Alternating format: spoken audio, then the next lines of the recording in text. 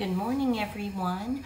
I am making my favorite chicken cheese enchilada soup, or it might be cheese chicken enchilada soup. Oh well. I got this recipe from a friend of mine, Crystal Brown, and I have made this for years. It is the best soup, and I wanted to share it with you guys. So I have a little bit of olive oil going on, and I'm going to dump one small onion in there. I'm going on my walk this morning, and I thought I would just throw this soup on real quick. And yes, it is that quick. So I'm going to saute this just for a minute. I'm going to add my garlic. And then what I'm going to do is turn my camera back on when I've got this kind of nice and brown. Okay, I'm back, and the onion and garlic have cooked for a couple of minutes here.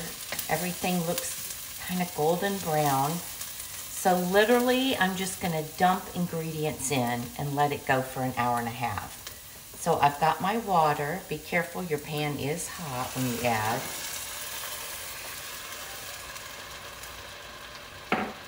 Turn my heat up just a bit. I'm going to add a can of chicken broth, a can of beef broth. This is so easy and so good.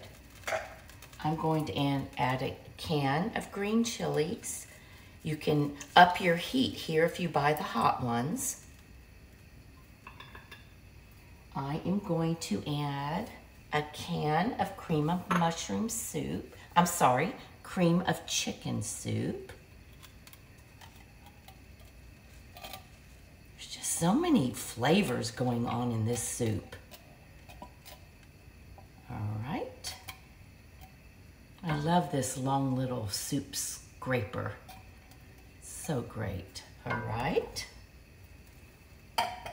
I am going to add my chili powder,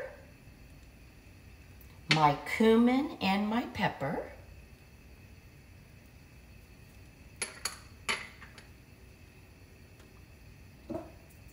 Let's see, on my steak sauce, I need 1 tablespoon. It takes this A1 steak sauce. I think this might be what the flavor is that just makes this so yummy. Let's add that in.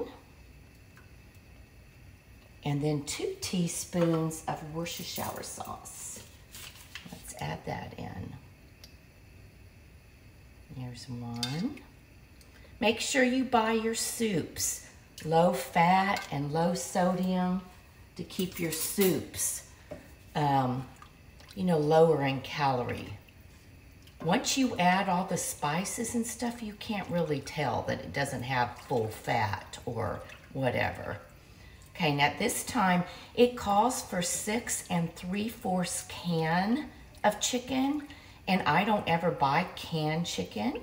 So of course I used my little scale like I always do, and I bought a rotisserie chicken and I measured out 7 ounces. All right.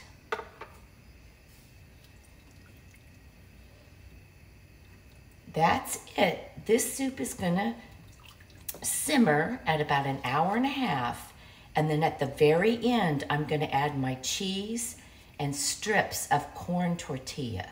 It's so good. So I'll show you that step when we get there. Okay, everyone. The soup has been on for about an hour and a half, and the last thing you do is add 2 to 3 cups of cheese.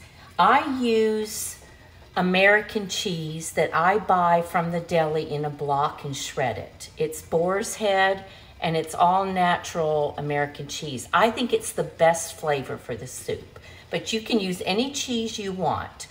I know Crystal Brown, I think she uses Velveeta when she makes it.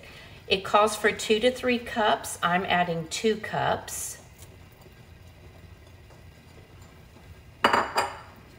And just stir that in.